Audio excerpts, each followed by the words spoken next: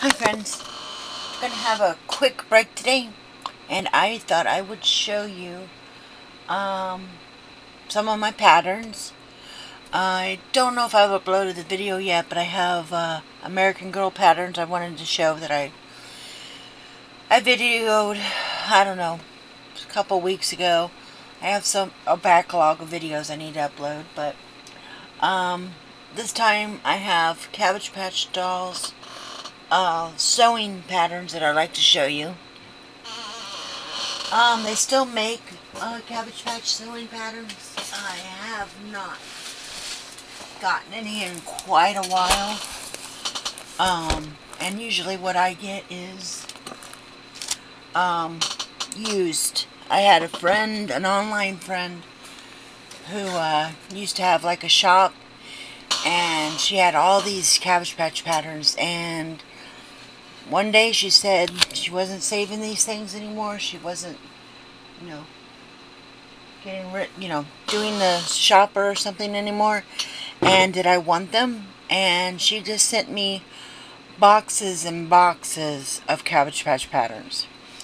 If I did YouTube then, that would have been an awesome video. I had my coffee table was full of boxes. I have duplicates of whole bunches of different Cabbage Patch patterns. This right here is what I have. There might be duplicates in here only because Butterick, I think it was, redid these patterns. Some are with low numbers, like with 300, and then they redid them again, and they're like the pattern numbers in the thousands. But they made sewing patterns, crochet, knit, cross stitch, all kinds, and I have those too.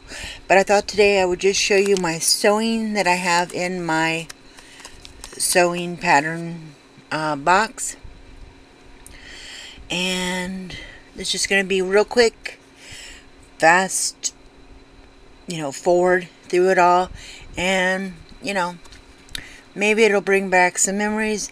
I still have my original Cabbage Patch, and several years ago I started my doll donations with Cabbage Patch, and I would buy them at Goodwill, yard sales.